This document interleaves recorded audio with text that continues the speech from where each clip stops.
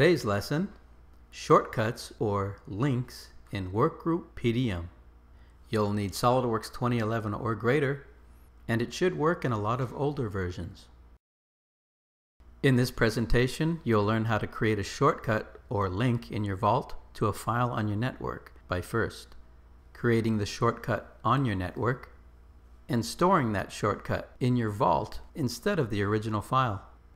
This comes in handy for files that need to be shared with other departments, like release drawings in PDF or purchased item data sheets. Step 1. Creating the shortcut.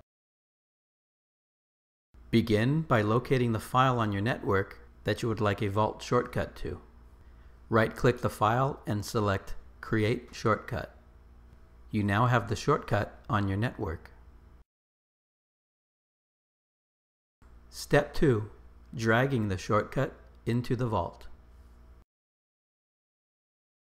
Pin your task pane and simply drag your newly created shortcut into the appropriate vault project. Enter in any necessary data and check the file in.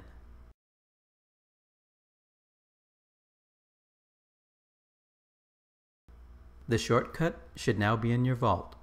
You can rename the shortcut if you want,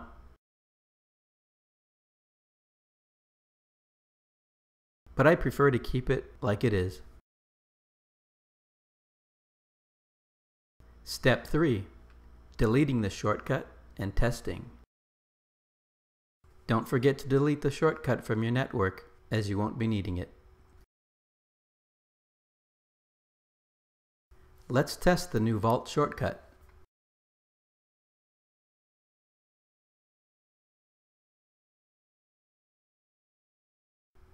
It works.